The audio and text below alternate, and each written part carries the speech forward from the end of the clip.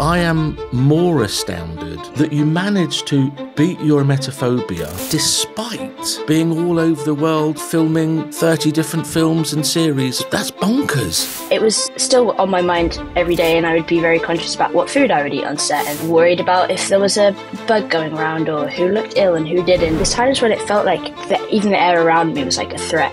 It impacted pretty much every area of my life. I never really tried to overcome it for like a long period of time. All these like self-help manuals that I had or things that I tried, I just knew reading them, I'm like, this just isn't going to work. It felt like none of them understood what it was. Like nobody really got it. That was obviously different when you found the Thrive program. I was actually filming West Witch at the time. I was meant to be in tutoring during school, and I was just Googling like emetophobia cures, and the Thrive program popped up, and I was like, what is this? This looks interesting.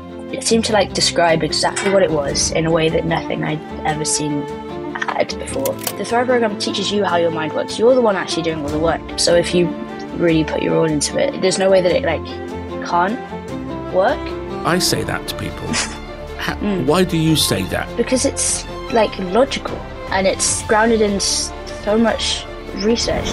There are about 12 million English-speaking emetophobia sufferers. What would you say to them? I would say